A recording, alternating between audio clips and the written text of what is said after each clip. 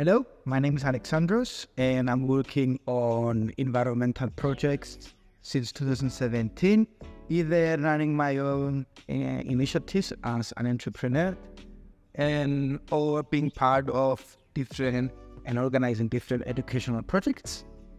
It was a pleasure being part of EcoCent local workshop because it's very interesting to listen all these initiatives that are working on the environment, but at the same time come across topics such as circular economy and learning material that was developed through the EcoCent that was up-to-date and very informative and visual, which that's the way I like to learn, on the way that they can teach and approach you towards the topic. Thank you so much.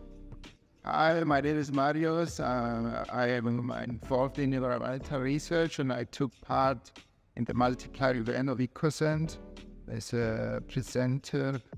Projects like EcoCent are very important to promote circular economy in Europe. It's a relatively new concept and requires a huge amount of transfer our skills and knowledge to all stakeholders, including the public.